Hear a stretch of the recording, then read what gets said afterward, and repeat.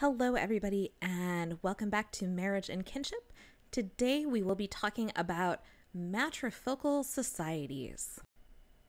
So, previously, we read a paper by Jane Collier, Sylvia Yanagisako, and Michelle Rizaldo that argues that ethnocentrism and universal definitions of a family or the family can cause us to misrecognize the relationships of people in different cultures because not everybody actually fits that universal model. Or maybe the universal model that we made is bad because it's based on limited information from our native cultures and we're trying to apply it to other people and it just doesn't work. In a related paper, Sylvia Yanagisako and Jane Collier also argue that there are no facts, biological or material, that have social consequences and cultural meanings in and of themselves. And if we take this really seriously, this has some pretty intense consequences for how we understand gender and kinship and also sexuality. So to give maybe one really common example, people often say that because women carry children and breastfeed, that they should stay at home in order to do that, and that motherhood is this natural instinct that everybody with a uterus has, and therefore motherhood is a woman's primary job and women shouldn't work, and if they try to work we should pay them less to encourage them to stay at home. All of these things that follow on this idea that people with uteruses who bear children should be doing particular social tasks because of that biology. But you know what? Humans have invented all kinds of helpful things, like breast pumps, so that women can mechanically express their breast milk and put it in a helpful freezer. And then another parent or caregiver can take that breast milk from the freezer, warm it up, and feed an infant. Or there is baby formula, or in a pre-technological solving this problem way, there is milk from other animals that can be used, or you can hand your child over to another person who is lactating to feed them. And that works. So the biology does not determine the social role. There are other ways to manage it. So today we're going to talk about some of these relationships that have often been misrecognized and see how it is that anthropologists misrecognize them and misunderstand them, basically. So let's talk about matrifocality. The first person to use this term, Raymond Smith, defines it as pretty much what you would expect it to mean as a focus on the mother. Matrifocal households are often referred to as female-headed or woman-headed households, and the fact that we have to go out of our way to describe these households as woman-headed households instead of just households tells us that there is something unusual about them, and that the thing that's unusual is that a woman is the head of household, because we would expect a man to be the head of household. So if there's not a man who's in charge of this household, there must be a man missing somewhere. And Blackwood also cites two additional definitions from scholars who are very clear that part of their understanding of matrifocality is that fathers and husbands are absent most of the time, and that the relationships that women have with heterosexual partners are fleeting and tenuous. So, in working class Afro-Caribbean households, as described by Blackwood, women are heads of households. Men are present. They can be present in two ways. The first way is as consanguineal relatives of women in the household. So sons, brothers, uncles, grandfathers, whoever. Or they can be there in more or less durable heterosexual relationships. The relationships might last a long time. They might not last a long time.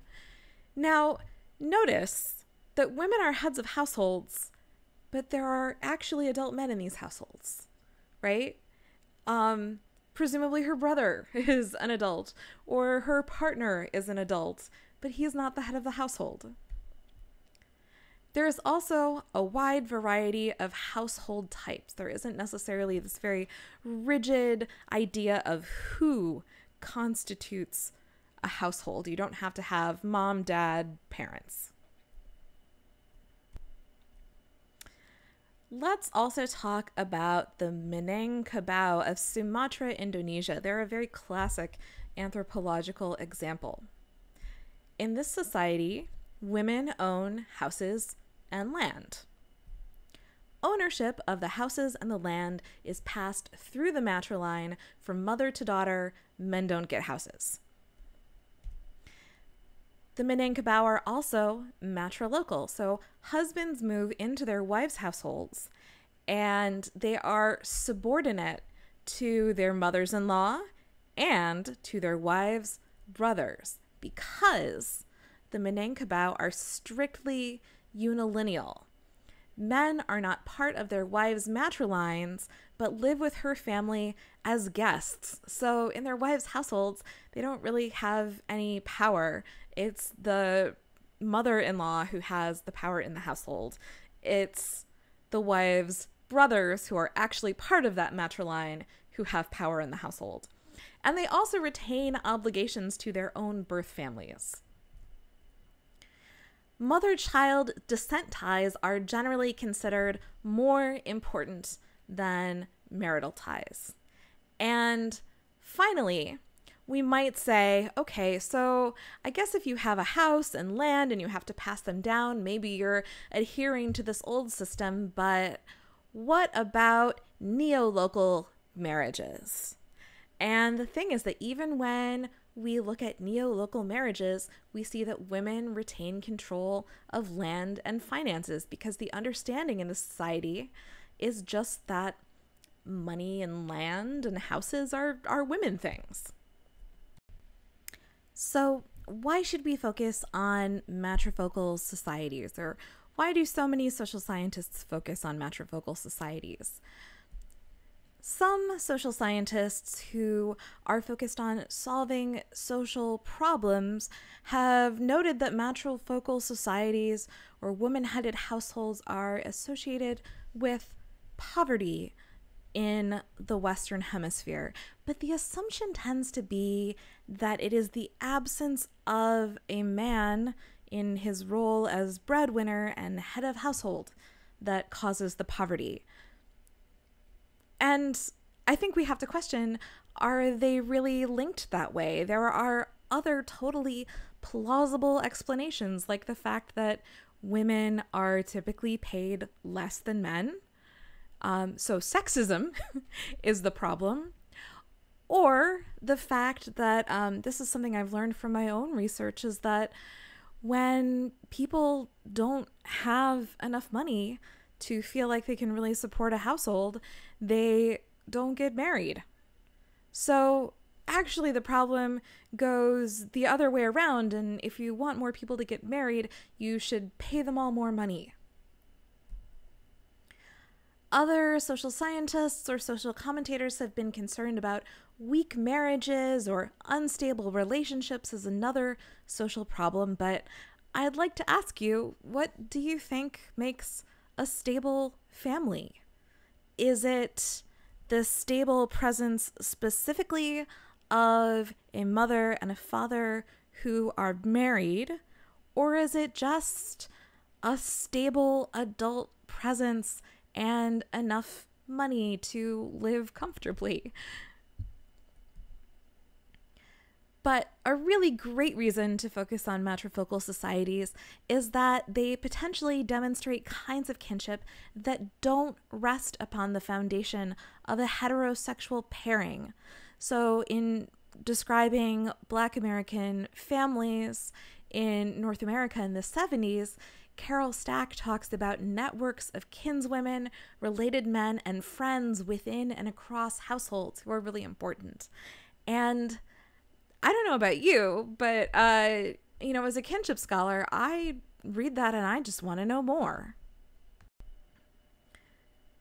So basically what happens is when we focus on women-headed households as some kind of anomaly, it's because we're hunting for men because we think they're missing. But it's not that men aren't missing. Men are part of these households, part of their children's lives, part of their nieces and nephews and grandchildren's lives. Men are there. They're just not in the place that they're supposed to be according to the kinship chart. So the point that I want you to take home from this, more than anything else, is that studies of matrifocal societies have focused on the lack of recognizable kin formations. Recognizable according to who? According to the Malinowskian model? Rather than focusing on the apparently functional kin formations that are actually present. There is an assumption that these families are dysfunctional because of the fact that they don't correspond to the models we know. But does that mean that they're actually dysfunctional? Why aren't we understanding how they actually work? And so Blackwood says that this fixity on the trope of the patriarchal man has led anthropologists to misrecognize other forms of relatedness as less than or weaker than heteronormative marriage. And so finally, the real missing men are the men that we're overlooking. The grandpas, the uncles, the brothers, the sons. They're still there. They're just not in charge. So how do we avoid doing this? How do we avoid an ethnocentric analysis that relies on a familiar model that might not apply elsewhere? Blackwood suggests that rather than positing anything universal, researchers should look for webs of meaningful relationships in their historical and social specificity. And one question that I really want to hear from you about in the comments is, where have we heard something like this before? And I would also love to know, what kinds of kinship do you think that we fail to recognize when we try too hard to put a definition on what kinship or marriage is? Is there a way to define kinship or marriage that actually meaningfully includes all of the important human relationships in the world? Thank you so much, and I will talk to you next time.